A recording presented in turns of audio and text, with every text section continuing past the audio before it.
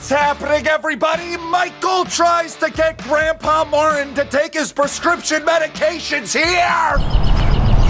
Grandpa, you've got to take your pill. No, I hate it. Grandpa! Fuck you! Grandpa! I said no! What's this for, anyway? Dick pills? You've got a prescription for dick pills? Grandpa, you were sponsored by Viagra, for Christ's sake. Don't you have some free samples? They ain't for that. What do you mean? I've got a fucking anaconda between my thighs. Those pills make it smaller. Why would you want that? So I can fucking walk. Oh. The senior ladies love my third leg. What's happening, everybody? I am Michael Mrucz, and welcome back to NASCAR 2013 Career Mode! I think for the first time in weeks, I don't have a frog living in my throat. I shot the bastard and I ate his legs for dinner last night. Last week, we ran the Pocono-Okino with the Mroots Motorsport number 80, getting our first career pole in this series. Mroots Motorsport is getting quick, y'all. We weren't able to take home the victory, however, because we got driven over about 30 fucking times. Coincidentally, that's just as many laps as we ran at Pocono. Every fucking lap I was getting run over. We did end up taking home a 5th place finish, though. A top 5, still a solid run. That run elevates us in the shits to 3rd in points. Now only 26 points off of the points leader with Redneck Jesus. It's kind of weird when you look at these points and how many top 10s people have. It's kind of like the next gen car here in 2022. No consistency, really. I only have 6 top 10s, and it's after 14 races. Bushy's only got 7 top 10s. Redneck Jesus, okay, he's got more than 50%, but still 6 races where he hasn't been that good. And you scroll the hell through everybody else. I mean, we got a couple of guys with 3 top 10s in the top 10 in points. And that explains why things are so stupid close through here. Somebody not having very many good runs lately, and that's left him outside the top 10 in points. He now has wild card number 1 with his 2 wins. And wild card number 2 goes to Tony the Tiger. Kansas finds himself in the top 20 with a win, which is good, but if he wants to use it for that second wild cardum, he's gonna have to find a way to track down Tony the Tiger. Holy yikes. These guys all have a win, and that's their only top 10 on the season. That's actually quite remarkable. It's even more remarkable that they've all found each other in a row, 34th, 35th, and 36th. Maybe we're lining up for a Rhinestone Cowboy victory today at Michigan. Last week, we finally brought errands on the car. They replaced someone. Mechanics wear. We now no longer have any sort of gloves for our pit crew. They're just gonna have to go gloveless. I mean, I had to chase the money. Aaron's is paying out 5 times what mechanics wear was. And here are the rest of our current sponsors. We've got a few more that are interested but haven't signed yet. Upgrades. We have a solid engine installed, level 4. I don't think we really need to focus on the level 5 until we just save up those credits. Chassis, I'm not worried about the chassis. Brakes, not worried. Transmission, however, I am worried. We cannot get a single solid restart at Pocono. So this is what I want next. A level 3, maybe level 4. Maybe we'll just save up, wait to get the money to get the level 4 transmission. We're not that far off if we continue to have good runs. So now, Michigan. It was a son of a bitch in our 2013 season mode. It is not easy to compete with the AI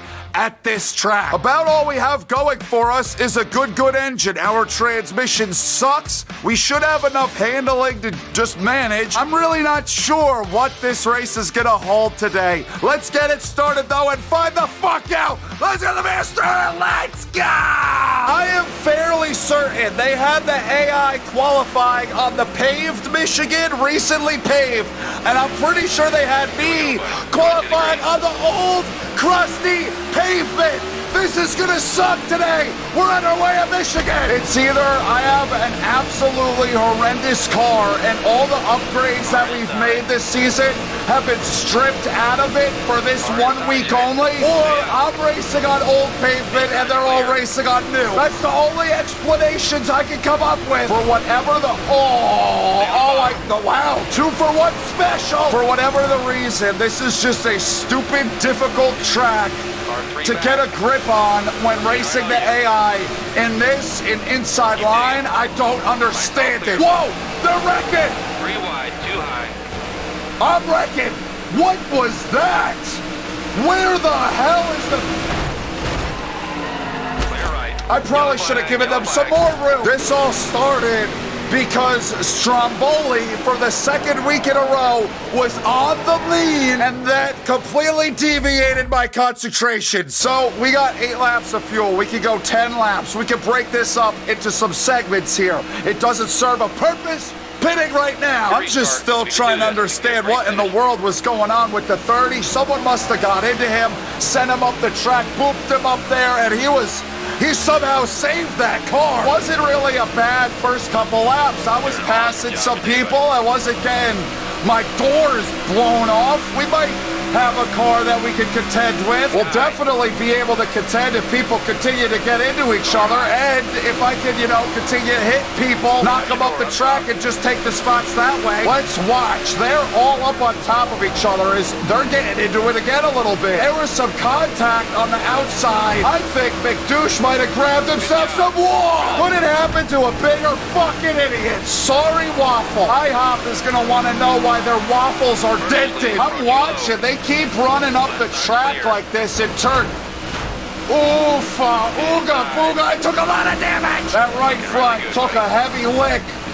You're going to be back at 36th place after today. Didn't really feel the damage too much going through the corner, but I'm sure as the tires continue to wear, I'll feel it more and more. Every time we're going through turn 2, these guys are just acting like the other guys don't exist and just drifting up the track into them. Not entirely sure what the hell is happening to my right rear, but that shit is scorched.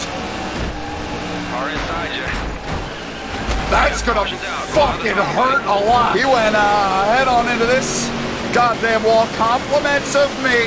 Sorry I didn't have time to wrap it. I was gonna put a bow on the shit. I think it might be time to pit because that right rear is not gonna last much longer. Everybody's coming in. Robbie Ryan, God bless you. On what planet does this 07 bitch think he's gonna hold off all the rest of us? Fresh tires. Literally the whole field has full of fuel. We are all gonna steamroll your ass. The one friggin' guy, like the entire field pits. And they think they're smarter than the rest of us. I think he's holding up shit a lot. Look at this field right now. 4, 5 wide. There's gonna be a big one. And if I had to guess, I'll probably be the dumb bastard that causes it. Look at me down on the apron. What the hell's the matter with me? Uh-oh. I told you it was fucking coming. I told you. I'm going to spend the rest of this race watching where Robbie Rotten ends up. What the? You've got to be... That was so fucking unnecessary. That was like opening a surfboard shop in the middle of Iowa. Why did we wreck there? Why couldn't you just get me wrong? Somehow I ended up damaging my left front wheel. Block blister. It's not like you're going to the lead. Couldn't you have just taken your time, trying to pass me, get around me in a safer manner? That's when NASCAR went to shit, when the drivers stopped caring about each other's safety. I pitted there. I don't really think it was necessary, aside from fixing the damage. We're still gonna have to pit one more time, and look who the hell I have to restart next to. Block blister. Actually, never mind, because I don't have a transmission worth a damn. Love how it says last place up there. Like, they couldn't just leave it blank. They had to make me feel like shit about myself. I feel like I have a car better than the 40s, so I'm not even gonna bother with that goddamn 35 car. I'm just gonna leave him back where the hell he belongs, and I'm gonna go to the top. We 4 wide and shit. This is probably not gonna last. So down here, I'm able to actually slow down enough and keep it around the bottom this time. Robbie Ryan, how's that strategy working out? Not even sure he's made a pit stop this entire race. We just ran our fastest lap of the race. I'm still about a half a second off of the fastest lap, but I'm going somewhere. The car feels all right. If we can at least muster up a top 20 finish before the end of the day, I think I'll be good with it. God damn, I'm only a few tenths off the fastest lap now. We might have a car that can contend. They are all on top of each other. I'm waiting for this to go completely wrong. This just looks like a fucking mess. I'm Gonna keep it around the bottom and try to avoid it at all costs. Remember what I said about this 33. Remember, he ain't that far off from the front. Whoa, slow bitches. Oh, shit. We got a lot of pit stops happening. I am definitely out front of all the people that I pitted with. We have another 5 laps. We can make it till we have to make our final stop. These guys, though, that are pitting right now, I'm not so sure they can make it to the end. Like, we can only do 10 laps. And they're all pitting before we've hit 10 to go. And I just ran a lap damn close to the fastest lap turn to the race. Mrucz Motorsport, looking for another dap. And here it is, fastest lap of the day. I'm gonna stay out as long as I can with this fuel just to make sure that we can make it to the end. I don't want to stop too early. We will or should lose the lead because of that, because all the guys that came in, they're going to resume their leadership, but I don't think any of them can make it to the end. I think they're all gonna have to stop once more. We might be one of the few that can actually stretch it. Oh my God, oh my. Watch the wall, buddy. Got a little bit wiggly. Oh God, I gotta come in, but we still have 8 to go, and I'm not. It's too fast, man. Check up, check up. Totally sure if we can make it 8 laps. Was I speeding there? Am I gonna get some fucking penalty now? Whoa, whoa, whoa! What the hell kind of pit exit was that? Okay, I'm gonna have some stupid ass lead. I've got 7 people that are ahead of me, but they're all on pit road as we speak. How did I make up that much time? I am very much interested to see how many laps of fuel it's gonna say we have. Once my fuel gauge starts its calculations, we're back to the lead somehow. I think they take so long getting down on the pit road. They slow up so much to make pit road speed, and obviously I'm just cutting that shit as close as I possibly can. Somehow didn't get a penalty, and I make up a ton of time there. I make up a ton of time when I'm just out here running my laps by myself out in clean air, and now I got a 2.5 second lead, and I've got 7 laps of fuel in the tank, just enough to make it to the end. So as long as I don't loot my shit, and as long as there's not a yellow, Mrucz Motorsport will be a winner again. 5 laps, and the booth is gaining. He is getting ever so closer to me. He charged it. Now, does he have to stop again? I have absolutely no way of fucking knowing, but he is getting closer to me. The booth is on it, man. Oh my God, we were at a 1.5 seconds, down to 8/10. He's coming, he's gonna be here. Tell you what, bitch, getting to me is one thing. But, oh, you see how I race, getting around me, that'll be a completely different story. Oh, well, there goes that good battle we could have had. He is in the pits, the booth is out. Whoa, whoa, whoa. Way to ride out of that one. Way to ride out of that one. I have to use the motherfucking wall. You gotta be shitting me.